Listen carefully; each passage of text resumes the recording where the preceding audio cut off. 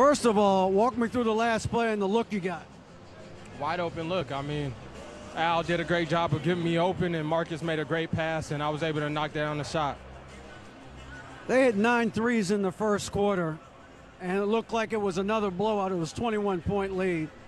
How did you guys stay engaged in this game and get back in it in the third quarter? I think the key for us is just fighting back. We wanted to chip away. We knew that one play couldn't get us back in the game, so we wanted to continue to get stops and make good plays on the offensive end. And this guy tonight, I mean, he carried us. He made some big shots, and I'm happy for him. He really stepped up to the plate tonight. Marcus, you said this morning, when you start, you tend to be more aggressive. You weren't kidding, were you? Not at all. I mean, everybody had to step their game up tonight, especially with, one of our brothers down, Our love and support goes out to Isaiah. We wish he could be here, but we understand, and we just kept fighting like Avery said, and everybody did their part. We got guys, Jonas Drebko, Al Horford, Kelly Olynyk, and Jay Crowder, and Jalen Brown, Terry Rozier. They all came, and we all fought like Avery said. We chipped away, and we came back with the victory.